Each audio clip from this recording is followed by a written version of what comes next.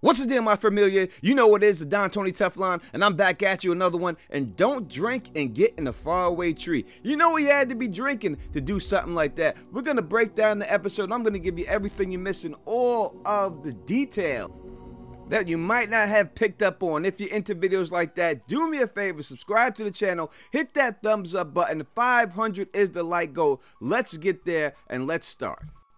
We pick up where we left off last episode. Boyd and the boys are now bringing Randall into the house, and you can see the damage that was left on his face by these monsters. They just clawed his whole face off. They try to get him back together, but when Randall comes through, he sees Boyd and he tells him, "You left me out there," which everybody in the crowd seems to be stunned at because Boyd must not have told them what he did. We pick up the next day at the clinic. Boyd sees Kenny, Christy, and Jade. They're carrying Christy in because her foot was in the bear trap. He helps them inside. After he helps them all inside and she goes to get tended by her girlfriend, Jade asks, "Why is the ambulance here?" He tells them that Tabitha comes back. Jade can't believe it that Tabitha comes back, and I think that there's a lot more going on with this ambulance, and I will talk about that in a second. But as soon as he tells Jade that Tabitha came back, Jade just drops his bag and he takes off for Tabitha. Now, my sister told me that all ambulances nowadays come standard with ultrasounds. For that fact, I think that this may come into play later when dealing with Fatima's baby. What do you think? Let me know in the comment section. We move to Colony House where Donna is talking to Henry. Henry's not feeling that good about himself. He doesn't think that he looks the part. He thinks that he's all bummy and stuff, and that he wants to get hooked up because he hasn't seen his son in such a long time. He doesn't want his son looking at him like the alcoholic that he's become. So Donna agrees to take him upstairs and get him some new clubs, try to freshen him up a bit before Victor gets back. And then we see Victor coming back from their adventure of the night in the tent, and we figured out who Jasper was and how important Jasper was. But when he gets back, he realizes that stuff is wrong. They tell him that it's a bad night. Well, it's Tilly who says it directly. I know a lot of y'all have a lot of hatred for Tilly. I know a lot of y'all think Tilly is the mole. I know other people think Tilly is the witch. We shall find out later on. But when Donna sees Victor, she pulls him to the side to let him know that, hey, it may sound unbelievable, but your father just happens to be here. This is something that Victor can't handle, so he runs outside, and Sarah is there to the rescue. I told you who I thought Sarah was, and I'm sticking to that theory. Watch it happen. Next up is brunch at the Matthews, and we see Tabitha finally home, finally with her family, and they start talking to her about her situation and what she went through while she was on the outside. She does let them know that she did speak to their grandmother, and she asked her how things are, and she's basically trying to tell them that everything is the same way that we left it, but it was weird for her to go out there because she really didn't come back with any information because she was taken back before that happens. After this, we see Jay come in there, and as soon as he comes in there, Jim's got to go on with the tough guy road again and try to kick him out, but Tabitha's no, let him stay. Jay wants to know details of what happened, how it happened, and she tells him about the faraway tree and how the faraway tree is what got her out there through the lighthouse. Says she went through the faraway tree and that took her to the lighthouse, and that's how she got out. Ethan then says that he knew all about the faraway trees, which shows you how much information these people basically share with each other, because Jade had no idea that Ethan knew what he was talking about, and Jim tries to calm it down because he wants to go right to the faraway tree right now, but they have to do the town hall. And when you look at Jim always is messing things up, getting in the way of them figuring out exactly what's going on here. If it's not Jim's idea, Jim does not want the idea to happen. And if you go back through the show and look at this, I promise you, you'll see it every time. Jim is always in the way, always not believing. And real quick, if you want to support the Don Tony Teflon, please go to Amazon. I just put out my first novel. It's a psychological thriller available on Amazon. It's called Darkest Before the Dawn. I humbly ask you to go out there, pick up a copy, and let me know what you think about it. The link will be in the description and pinned in the comments. Thank you so much. Back in the clinic, we see Randall still in pain. Kenny asks Boyd why does he think that the monsters allowed him to live. And Boyd tells him that they're living in a fairy tale land where they believe that anything that they do, it's all good, but the monsters want them to remember that, hey, even in the daytime, you're not safe, which to me means they need to get aggressive. They need to start pursuing the monsters. They need to get on the offensive. We see Marielle tending to a girlfriend's foot, and then Christy tries to let her know that, hey, you did all you can do. You couldn't save this girl's life. It's not your fault. You did the best you can do, but she's still eating up, and I hope she doesn't go on a relapse because of this pain and hardship. And I think that's what Christy's afraid of. After that, she comes out to tend to Randall, and she tells Boyd it's best if he just leaves, because all he's going to do is upset Randall by him being there.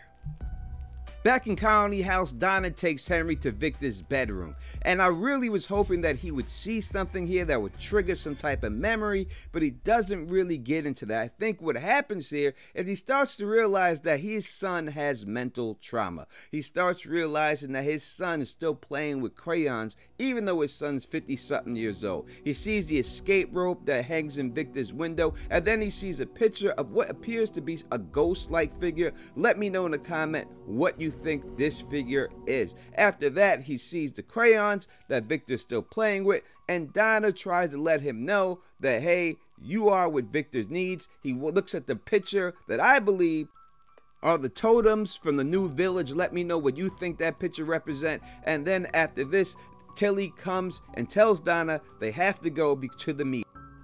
We finally get the scene that people have been asking for since season 1, that all these people would just get together and start sharing information.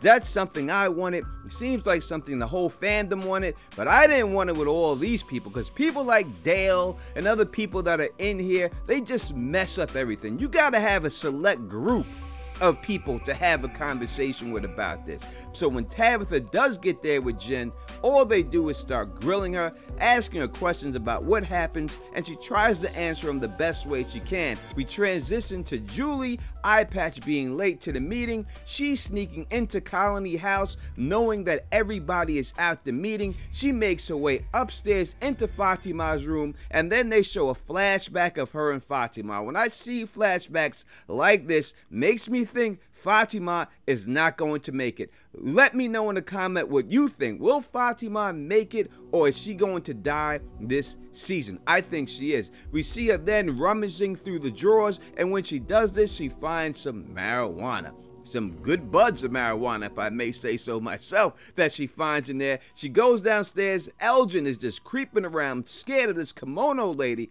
almost swings and hits Julie. Luckily, he doesn't, and then he apologizes to her for what he was doing. Victor is outside with Sarah, and I have told you this before, that I made up this theory that Sarah is Eloise. And I know a lot of people think that, hey, she's too old. If Eloise is dead, then Sarah is Eloise. Sarah's soul, I should say, is inside Eloise. I take that to the bank. I'm telling you, that's the way I feel.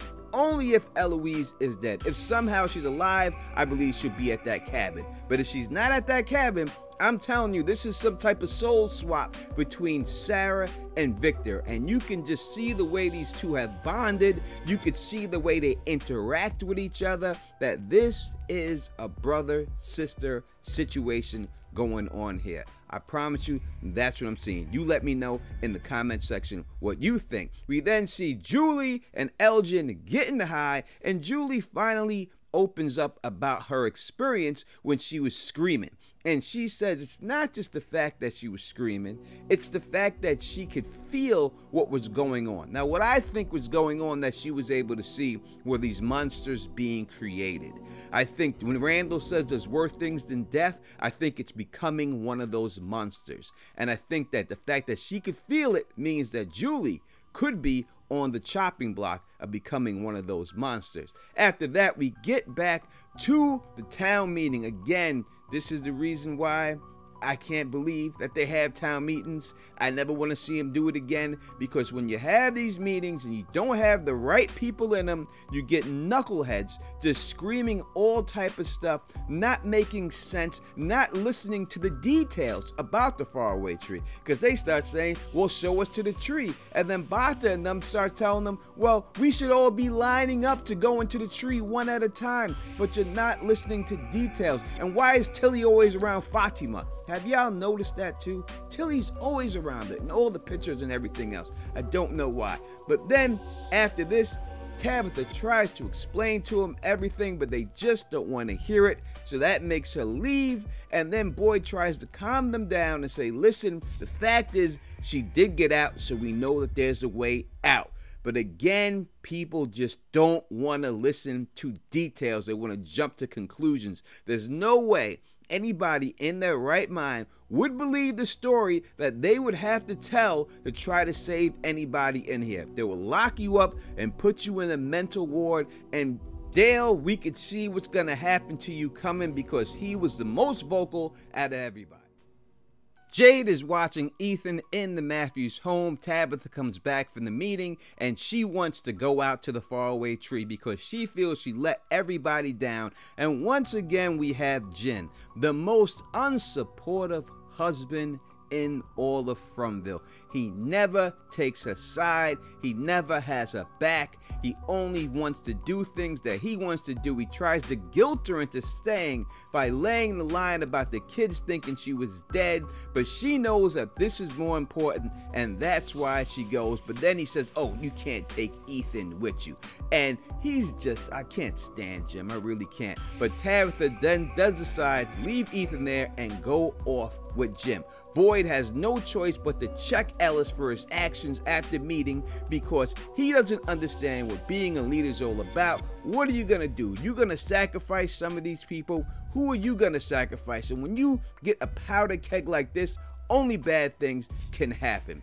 After that, we see the basement scene with Elgin and Julie, and they find the box, and all these things in this basement look like the exact same things that we seen in the caves on the monster. I'll go into more detail about that in my next video, I promise. But they find a lot of 80s clothing, and while they're looking at that, they find themselves an old Polaroid camera and start shooting pictures of each other. I think now that Elgin could find out if this chick is real or not, because he could take a picture of her talking about the kimono monster. Is she just in his head, or is she real? Maybe he could snap a picture at her. After this, we see my girl Acosta, who shouted Don out, and I give her props for that 100%. Got nothing but love for her. She's trying to talk Boyd into allowing people to have something to do, because when people don't have stuff to do, they don't know how to keep busy. They're going to try to do things on their own. But Boyd at this particular time doesn't want to hear it.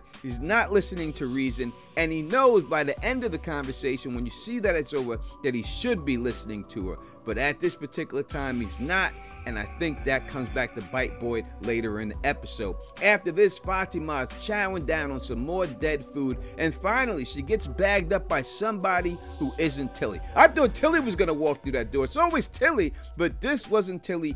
Ellis comes in there. He's trying to cope with her like, baby, please just tell me what's going on. Pretty hard to tell him what's going on, but she does tell him that she's eating all of this rotting food. She doesn't tell him about the blood. She doesn't say, hey, I just drank a girl's blood, but she does tell him about the food. So I guess that's kind of a start, right? After this, we see Ethan walking with Victor's dad and him explaining to him exactly how Victor is now and how him and Victor are best friends. And you know, we knew that we were going to get a reunion, and I've been disappointed by reunion things all the time. Many a times I've been disappointed. Game of Thrones reunions did not work out. We knew we were going to get this reunion. I had high hopes for this reunion, and let me tell you that they did not disappoint me. I'm not crying, you're crying, right? I'm too thuggish for that. But Scott McCord acting in here, him just saying that I couldn't find my way home, just touching and heartbreaking in itself. After that, we see Boyd on the bus with Batima, and I think that this is just going to foreshadow Boyd trying to catch one of these nightmare creatures on the bus. Jade and Tabitha are at the faraway tree, and Jade explains to her, I seen the symbol, I also seen the Ankui children, and I seen them laid out there on slabs. He tries to explain to her that the strips inside of the bottles he thinks are dates, which I think all of us believe that they were dates too, but one of the dates is all the way in the future, so that kind of throws his theory off, which that date could be an address, not a date. But while they're over there talking about everything, dealing with the problem, the faraway tree, here comes good old Dale.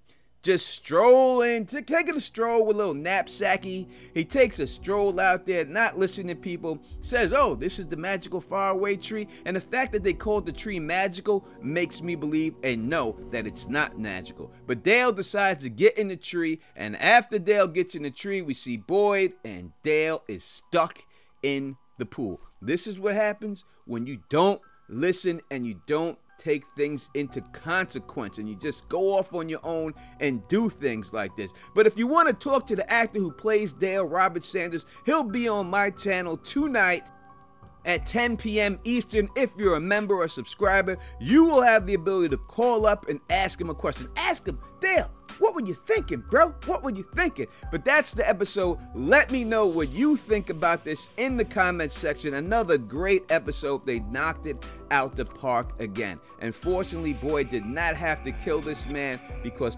all the rocks that were inside of his body eventually suffocated him. Feel bad for Donna, Elizabeth Saunders, the actor, who was in real life married to the actor who plays Dale. But if you are a fan of Teflon TV and you see me interview her in season 1, we broke that information all the way back in season 1. But again, you tell me what you think in the comments. If you like the way I do this, please thumbs up this, spread this across the realm, and of course subscribe. And until next time, you know who it is. Peace and stay sexy.